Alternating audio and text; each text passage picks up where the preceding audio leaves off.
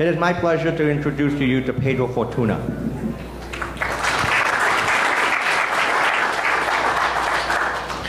Thank you all. Welcome. Thank you for being here. Today I'll be talking about protecting crypto exchanges from a new wave of man-in-the-browser attacks. Starting with a little bit about me. So I've worked in security for the last 15 years. The last 7 or 8 have been mostly focused in JavaScript code protection. But before I started working in the network security side of things, then I started building things like bot detection, device fingerprinting. And in the last few years, I've also paid a lot of attention to man-in-the-browser attacks and malicious extensions. So today's talk will be mostly about man-in-the-browser and crypto exchanges. But I'll start off by a brief overview of the man-in-the-browser history. Then followed by, I'll cover the most common application security features that we have found in crypto exchanges. Then we'll get deep into the attacks that we have seen in last March. And at the end, I will talk about application real-time monitoring, which is kind of a new approach that we have been working on that can help in this type of attacks.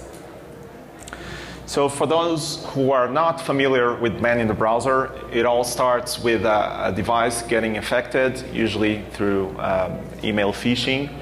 It's the most common way of doing it. And then the Trojan gains control of the browser and just waves off for the user to go to a certain targeted website. And then it makes malicious injections into the page and tampers with the page. And this happens regardless of other authentication factors that may be in use. So man-in-the-browser can be subtle. So they can be patient. They will just wait for you to access the website. And then they may wait for the very last minute to change like a transaction or just to collect your credentials. So they do the very minimum to accomplish what they want to do in the website. And they can be very subtle. Not all the time they will produce something that's visible, like gets rendered differently. So it's very hard. So in this example that you see, what's happening is the web inject is modifying the transfer amount and destination account. But apart from that, that's not through the perspective of the server, that's you have nothing else to look and that can tell you that this is happening. So it's really an attack focused on the client side, and it's hard to spot. So it all started with Zeus, not the slot machine, but the Trojan. It first appeared in 2007. And he was able to do web injects and also to do form grabbing. And at the bottom, you can see how a web inject looks like. So it has 3 sections: the target URL, a reference where to inject, and the injection itself. So in this example, the web inject is adding a field to a form that's requesting an ATM PIN from the user. So the source code for Zeus was released or leaked back in 2011, and this really opened the door for the number of attacks growing. We have seen a lot of different forks and variants of Zeus, and they are still out there. In this table, you can see the most common features that you can find in the man-in-the-browser Trojan. So most of them have form grabbing and web injection. Of course, those are practically mandatory, but they can do other things like keylogging, remote access, and a few of them are even able to remove HTTP headers, which can be really dangerous. So back in 2016, according to a study by IBM, the most prevalent man-in-the-browser Trojans were still Zeus, which is surprising. After 10 years, it's the most prevalent one, and followed by a couple of variants, NeverQuest and Gozi. But you can see here that the attacks have been going on in the last 10 or 12 years. And really, we are just scratching the surface. So there's so many attacks that go unnoticed. But we don't have time to cover all of this today. So I'll just mention one.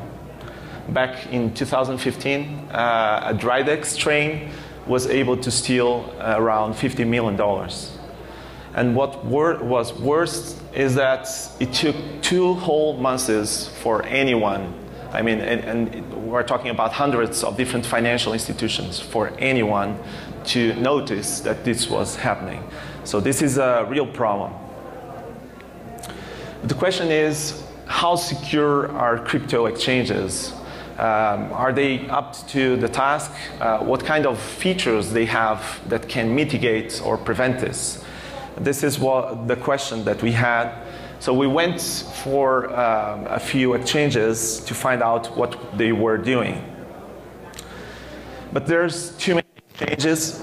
I think the numbers I saw was roughly over 200 crypto exchanges right now. And so it's too many to make a survey. So we had to start somewhere, and we decided to choose a representative set. And the rule of thumb was let's select exchanges that are likely to be selected by users. So we went for the most popular, but not only the most popular, but the ones that have also interesting features that we know about. So trading volume is interesting, ranking on Google search, links in relevant sites and social media, and also known user base. So in the end, we selected these 6: Binance, Bitfinex, Bitrex, Coinbase, Huobi, and Kraken. So other exchanges could have been selected, of course, but I believe the main conclusions wouldn't be different.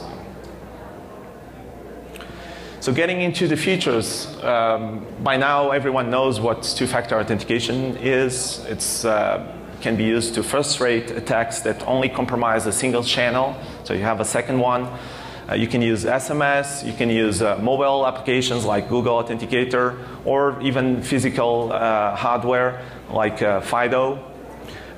All exchanges that we saw use two-factor authentication, but they differ when they force the use of two-factor authentication. So in general, they can use this to confirm logins, withdrawals, password changes, API key creation, changing security settings, or changing other sensitive settings. CAPTCHAs are also very common. They are used to determine if the navigation is being done by a human or by a bot. And you have many different types of CAPTCHAs. The early day CAPTCHAs were all based in text, as you can see in the right, the top image. Then the image-based CAPTCHAs came along and became very prevalent. And in the last few years, we are seeing more risk-based and hybrid or dynamic-based CAPTCHAs that basically collect behavior information of the navigation and decide whether they should allow you in or just serve you an image-based CAPTCHA if they are suspicious that you may be a bot. So typically they are used in authentication and registration, and most of the exchanges that we analyze are already using reCAPTCHA, which is the latter type of CAPTCHA, risk-based. But what you have to keep in mind is that there's a high threat, which is the use of sweatshops to solve CAPTCHAs. So especially if you are using image-based CAPTCHAs or even text, with text-based CAPTCHAs you don't even need sweatshops. But if you are using image-based CAPTCHAs, There's a whole set of services that you can easily integrate with your automation tools to attack that can get you solved any CAPTCHA in just a few seconds. And you can scale that up, and you can abuse many websites that are only protected by image-based CAPTCHAs. So you have to watch out for those. Exchanges also lay out a number of different account takeover defenses, starting with two-factor authentication, of course, but they are only forced by a couple. So only Binance and Bitfinex really force you to use two-factor authentication. So in the other cases, you can disable this option, so it becomes a viable road for an attacker to disable those options and try to attack.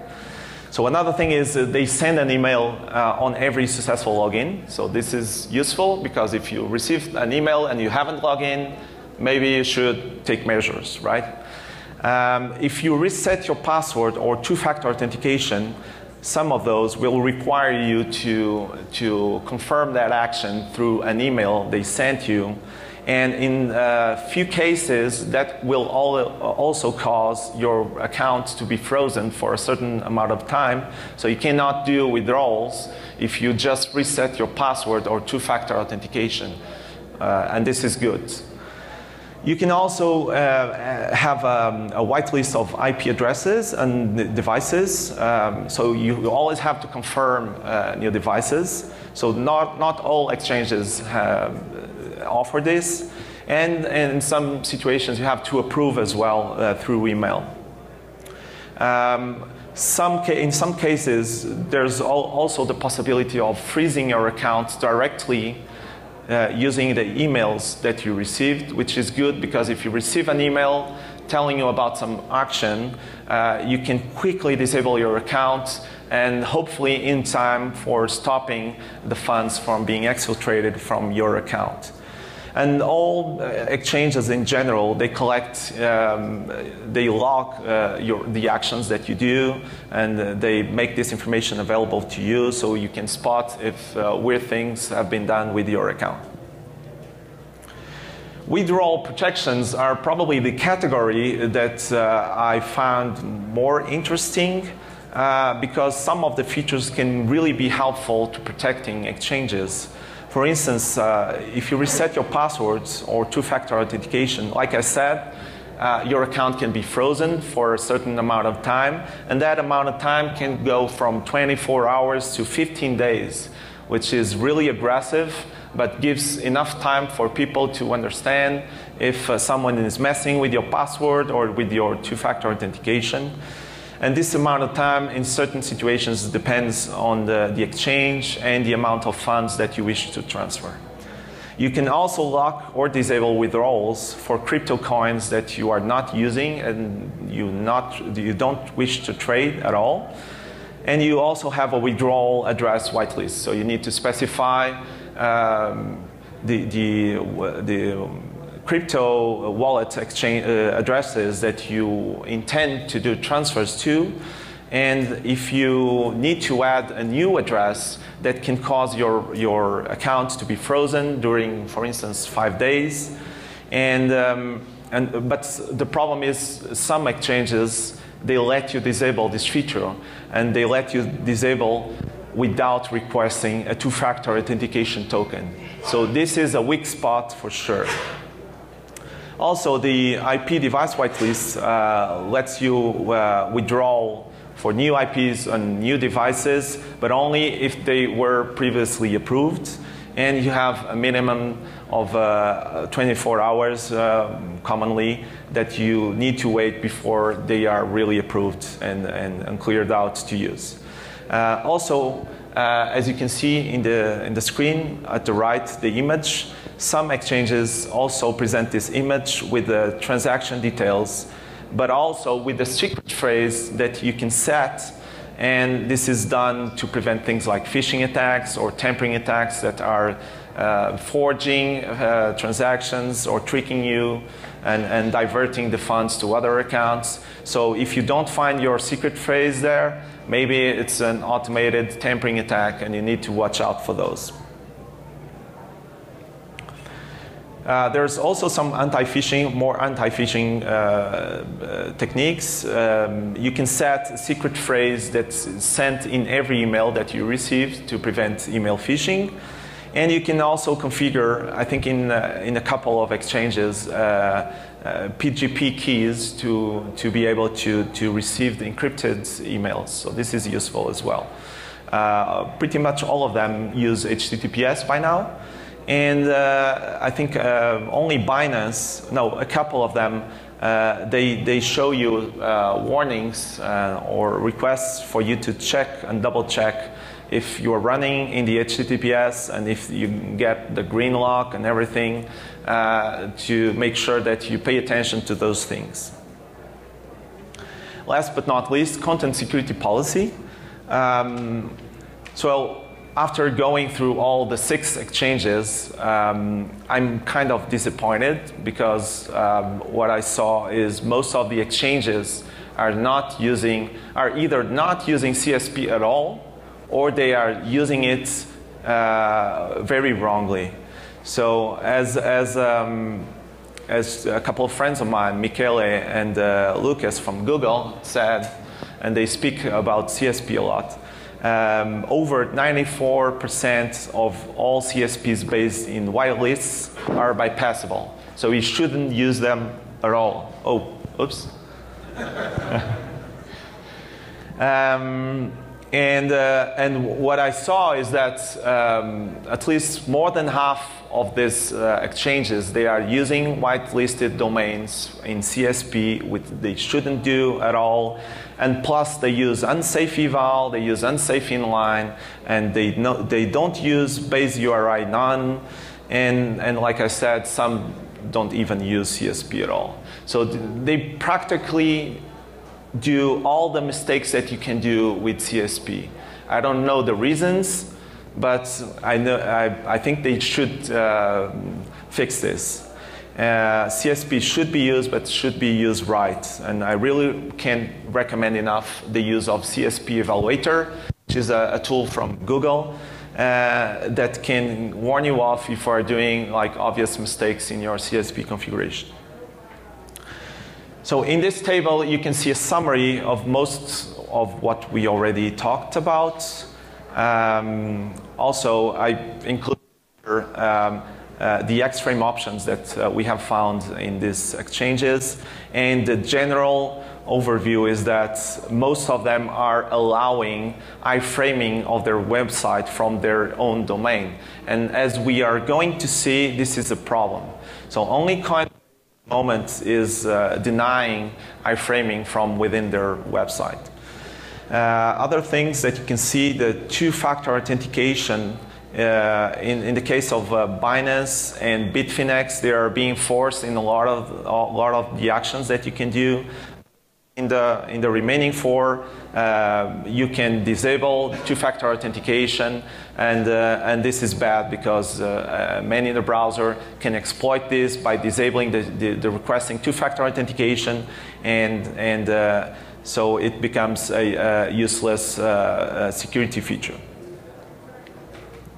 And this is the same table with the positive things and negative things. And I believe this table should be way greener than actually it is. And there's no single exchange that can get away because let's say Bitfinex is way greener than the others, but at the same time, they are not using CSP. So they should be blocking all sorts of cross-site scripting, disabling framing from within their websites, so no one gets out easily from this. So the main takeaways is that improvements can be made. CSP is not being used properly. In one case, I didn't point out that Bitfinex is using text-based captchas, which are very used to overcome if using OCR or whatever. You should ban framing from of the website from within, which is also useful to mitigate attacks like click checking. So you get that as a bonus. So there's no reason why you shouldn't use CSP. And every important action should trigger two-factor authentication, and that can't be disabled. So you can't let the user decide whether two-factor authentication should be used or not. So all sorts of whitelists can help. They should be used, but they should be forcefully used with freeze time, like freeze time. And the anti-phishing tamper-proof images are also good to fight bots. But some of the stuff were nailed down by the exchanges, so they all use HTTPS. They all use factor 1, 2, okay. So they use factor authentication. They all log for history. Wait a second. But if you look at what's being done, we are using a lot of two-factor authentication, captchas, countries, whitelists, this and that. And the overall usability is being hurt. So what we want to know is whether we are getting more security in return by doing all of this. So now I will show you I will talk about the attacks. So roughly 5 months ago, I heard in the news that Coinbase and blockchain.info were being targeted by man-in-the-browser attacks. And it all started by the work of a couple of malware researchers, Dowina Kosovan and Catalin Valeriu Lita from Security Scorecard. So they did a white paper on this, and basically what they found is this was an attack caused by Zeus Panda, which is a variant of Zeus. And they were targeting, so what stood out from this is that among 50 targets, we found 2 crypto exchanges. And this really caught my attention. So I've read the white paper carefully, and this is what you can see there. So this is the first stage web inject. I don't know, maybe you cannot read this, but it has a div element in the top, and then you have an inline script. Hello, use of CSP, please. And here you can see the deobfuscated version of the same script. It's not really complete, but you can see the different parts. But basically what it's doing is just waiting out for the page to complete loading, and then afterwards it's just dumping an inline script that will load a second stage JavaScript payload from the website. So this means that the attacker can change the attack at any given point.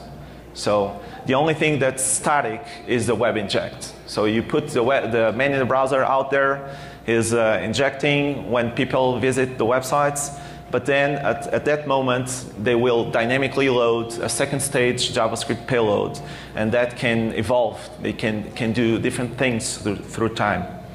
So in this case it's only doing that, and we didn't have all the details. So with the white paper, you didn't have access to all the second stage payload. So, and we wanted more details on this. So we reached out to Dowina and Catalin, and we were able to discuss the attack with them. And they were kind enough to share the stage 2 payload with us. And based on that, we implemented for Coinbase.com a C2 capable of interacting with the JavaScript payload, and we are doing the injections in the browser using burp proxy. So this is what we know. So initially the user visits Coinbase. At any given page, the web inject is always injected, no matter what inner URL you are visiting. And when you access the login form, they overlay, they put a button over the real button, and they disable the enter key so that you cannot use that, because that would trigger the bottom real button, and they force you to click their own button. So it's kind of a easy trick they can do. So when you log in, they will exfiltrate your credentials, but they will also put forward the normal login. So after you log in at the dashboard, they will present you with this modal window that says that they detected unusual sign-in activity. You're probably trying to log from a new location or device. And so it seems pretty generic. So it could potentially warn you off. But at the same time, who knows when the crypto exchanges are requesting two-factor authentication? It's really complex, and it's dynamic too, so we never know what's their strategy for serving and requesting two-factor authentication. So at the same time, this can easily trick people into entering the two-factor authentication credentials. So let's imagine that you enter it, and when you do that, they will basically use that credential, that two-factor authentication, to load the security settings page in an iframe. So that's why we shouldn't allow your website from being iframed from your own website. So they load the security settings and they set the requesting two-factor authentications to none, to never. So basically, you are just downgrading security in the website. So one thing that was weird is that this iframe was not invisible, which is one of the indications that we have that the attack wasn't complete. So they were probably still working on the attack. They were debugging and seeing how it goes. So after this, if you try to go to the security settings page, you are presented with a one-line error saying you that something went wrong, please try again later. And this is presently what it does. What it could do, it could initiate a transaction for a wallet controlled by the attacker, and it would be easy because after disabling two-factor authentication, there was nothing there to stop the attacker from doing this, and the account wasn't frozen, so it could be done immediately. All your funds are lost, and this is far too appealing because you cannot undo this, and the money is untraceable. So why shouldn't many of the browser Trojans target crypto exchanges? They should. It's easier than targeting a conventional bank, in my opinion. So this is how we implemented the attack. So we deployed a burp proxy, and the burp proxy is applying the web injects, but it's also stripping the CSP and the X-frame options headers.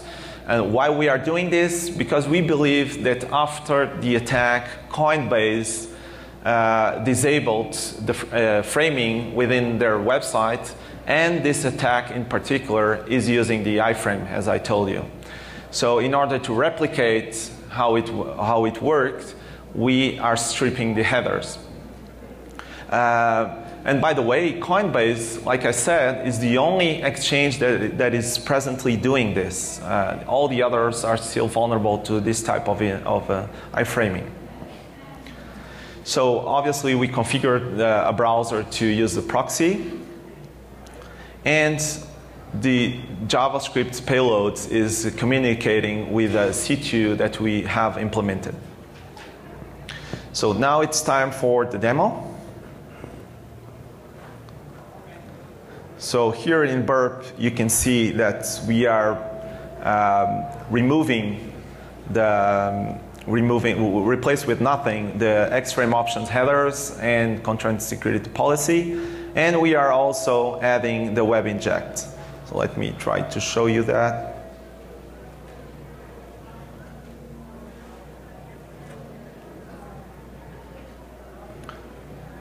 So before you couldn't see very well, but this is the same as I've shown you before.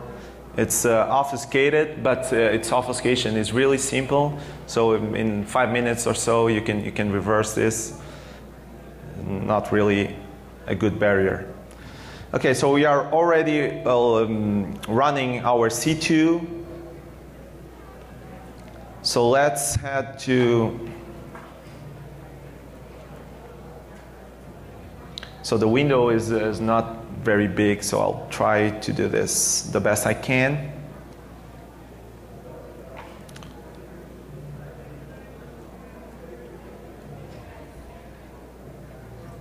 Okay. So let's go to Coinbase.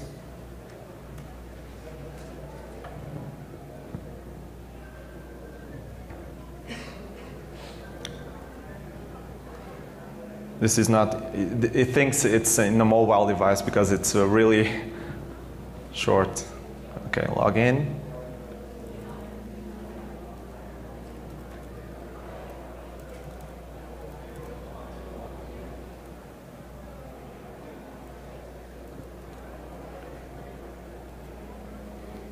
So right now, it's already tampering with the web page. So this sign in button will exfiltrate the credentials.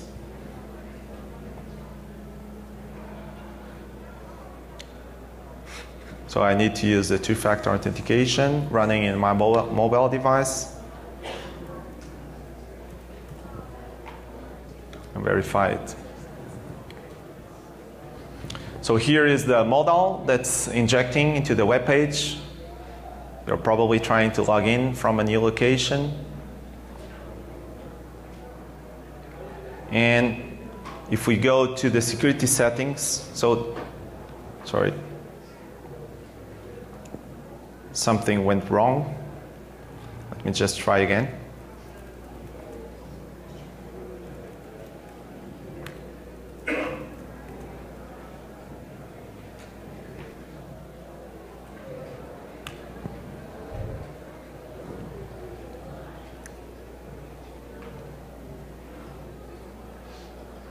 Okay, so it's now requesting my two-factor authentication tokens again. So this is fake, of course. Let me just use my mobile device. 4215.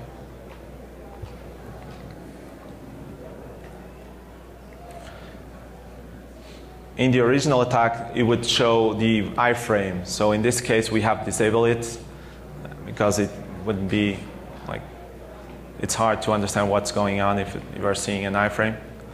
And now if you go to the settings,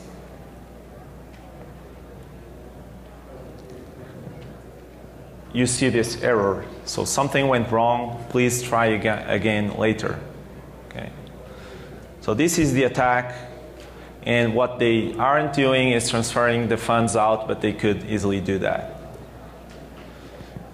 If we log in using another browser, which is not using the burp proxy, we can confirm .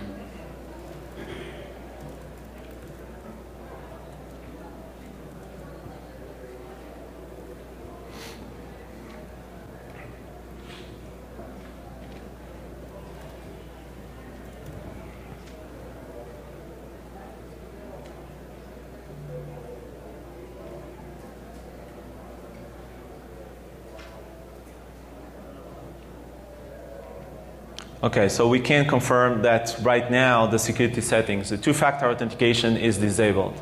So we can see this because we are not using the infected browser, but if we try to use Firefox, in this case, we are not allowed to see the settings or even change them. Because we are at DEF CON, we should fix this immediately. Right?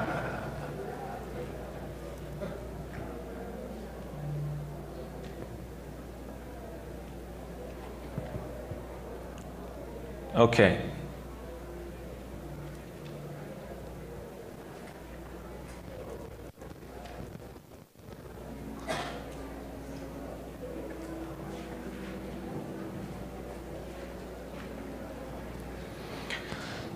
Okay, so what have we learned by doing this? So the first conclusion is that this attack is very noisy. So it basically injects the web inject in every endpoint of the website.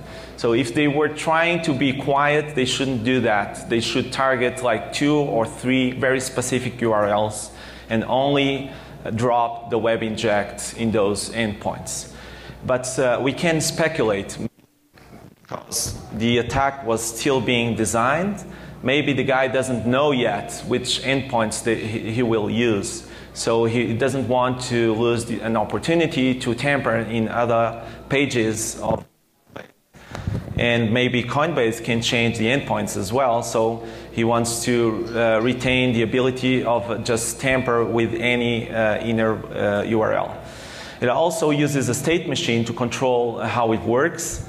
But it seems very experimental, very poorly written JavaScript. I believe it's uncompleted work, and we have different signs that this is true, like the visible iframe. Also, there's a part in the payload where they are doing the transferring out the funds, but you have a return statement just at the top of that function. So it's an unconditional return statement. So it means that they are disabling that part. And we also saw that some automata states are missing from the code, seem to be missing. So two-factor authentication or SMS confirmation, it's not a real barrier for this attack vector. And I believe that even security professionals can be tricked because it's so confusing when and when not two-factor authentication is used or should be used or why it's used. So you can easily be tricked with this. And we assume that in this case, Coinbase has since disabled the iframing from within their website. So obviously you can follow the usual man-in-the-browser recommendations, like using a live distro to go to your favorite banking website or crypto exchanges. But I mean, that's hurting the usability even more, right? So, so the question is, what if we could be able to detect the injections and do something about it? And this is the question that we have been trying to, that we have been working on lately. So this, 1, 2. Okay, so this is what we came with, application real-time monitoring. And this is more or less how it works. So it has two components, a client and a server. And the client component, the real-time monitoring agent, is continuously monitoring the page and the DOM. And it checks for DOM injections, for JavaScript script injections, and for modified event handlers. And it does that by leveraging mutation of servers to receive a stream of things that are being changed in the DOM in real time. It also combines that with checksums for certain parts of the DOM, and it does poisoning detection. So when the injections are detected, we send that out to the real-time monitoring backend, which validates if this is a real threat, and then it sends out to the backend application using a special webhook. So this webhook is receiving a stream of events, of things that are being injected into the application, and this is done in real time. And you can set policies on your application backend on how to react to this. So you can blacklist the user, automatically freeze the account. You can do a lot of things, and it can be done in timely fashion in order to stop funds from being exfiltrated from the account. So you can send more, you can ship more things to the clients as a feedback loop, and this can be really helpful. So it follows a whitelisting approach, means that it detects any unseen injections. It has different levels of sensitivity according to what's being injected and where. And it uses machine learning to tackle the false positives. Also supports signatures, so for known injections, in which case it can launch countermeasures. So it can remove injections that we already knew about, but it can also redirect the page to a certain URL, delete cookies, or execute a custom callback in the client side. So this is very flexible. Of course, all of this is done by using code protection, because the client-side component is JavaScript, can also be tampered with. So it needs to be resilient to any kind of manipulation from the web inject. So it uses polymorphic JavaScript obfuscation. It is tamper resistant and can optionally be mixed with the code of the application, making it very hard to distinguish which part is the agent and which part is the regular code of the application. So let's redo the demo, but this time using the application real-time monitoring. So I'll struggle a little bit with the size of the windows, but I'll try to do my best. In order to add the agent, I'm also using burp proxy. So this part is adding the agent to every web page dynamically, because we couldn't get Coinbase to install it in time for this talk. Sorry. and let's go here again. And let me open the dashboard here. Okay, so I want you to be able to at least see a portion of this graphic in the back. So I will try to position things so that you can see a little bit to see what happens. Okay? So I have to restart C2.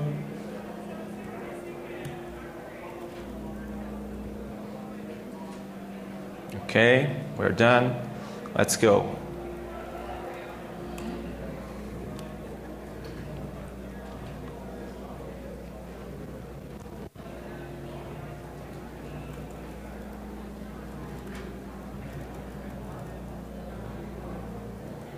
So we are already seeing things in the back. Just a second. Already seeing things. So we have 4 new threads. So things are landing in the, so we can see the button here. And you can see the overlaid button code here. So you could already be doing something about this. Right? Let's proceed.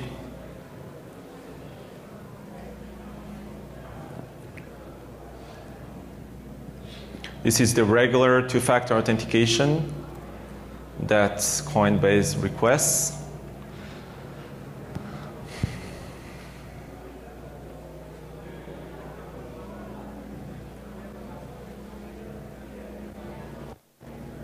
So here you can see the iframe.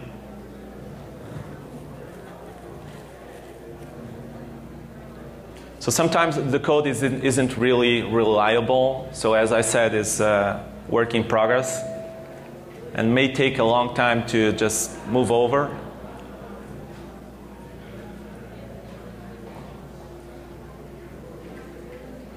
Okay, and we have new stuff. All the time they are adding the web inject to the page and deciding whether they should do something or just quit. When they decide to do nothing, they also remove the injection from the web page. So if you do a dump at a later stage of the DOM, you won't find the injection there. Okay, so this seems to be stuck. Let me try again. Bear with me, please. One quick question. You are using Burp Collaborator to inject this in here, like say Coinbase has been helping out with that. Of course. How did this get into the browser when this was actually found? We've heard this set up ourselves. Sure. So Yeah, good question. So burp is replacing me having my device infected. So if I had my device infected, my browser would be in control of the web inject, and as you go to Coinbase, it automatically injects the.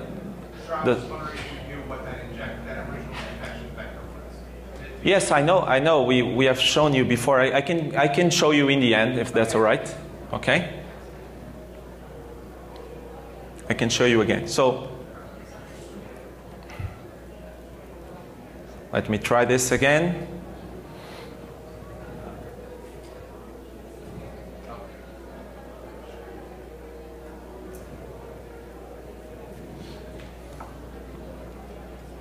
All right. Seems to only work at the second time. Shit.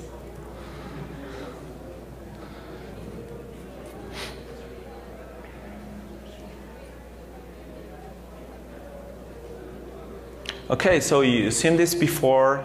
Let's see what we have here. We have quite a few injections in the page. Let me try to show you a couple that might be interesting for you to see and to understand what kind of information we can supply. So here you can see this is a form, and it's actually the two-factor authentication thingy, where it's requested, like the model, complete model, having the form to request the two-factor authentication. And let's see another. Okay, so this one is in the dashboard, and it presents an image. Let me see what kind of image. This is it. So this is the icon that shows just next to the two-factor authentication.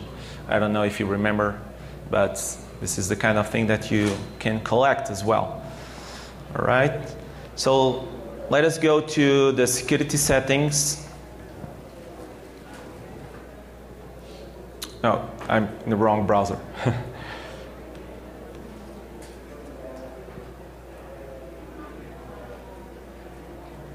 Okay, load the security settings.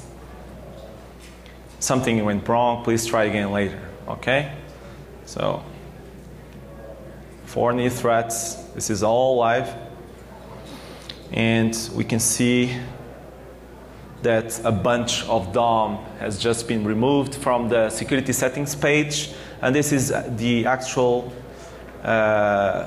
security controls that you usually see in the page. They have been removed, and the attacker has placed the error message. Okay, so in conclusion, if there's anything I'd like you to take away from this talk, is that crypto exchanges are being targeted by many in the browser, and they should beware of this attack vector.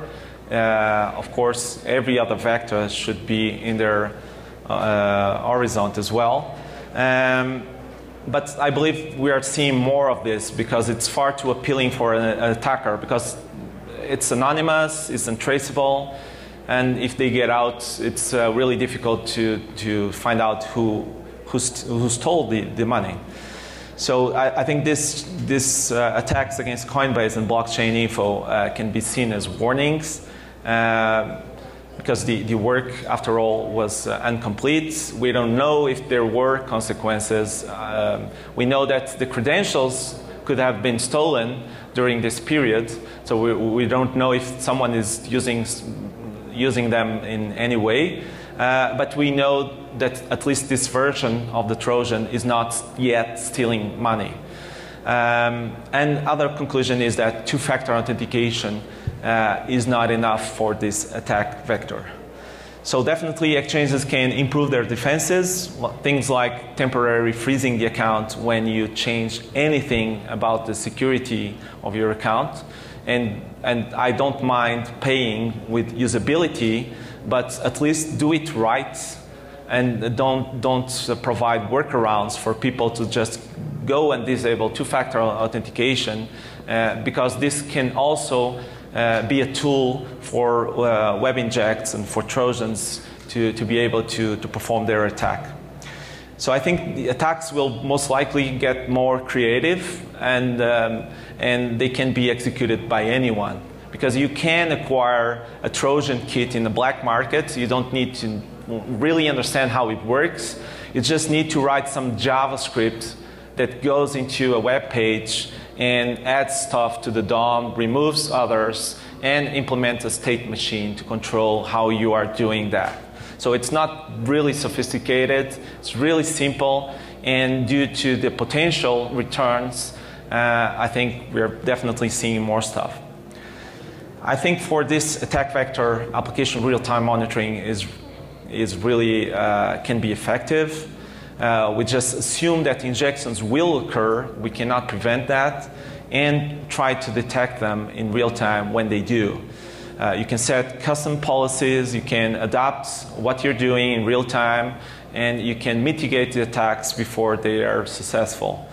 As you know, if attacks keep failing, probably the attackers will move to the next site, because they always look for the least amount of effort and the maximum profit they can have.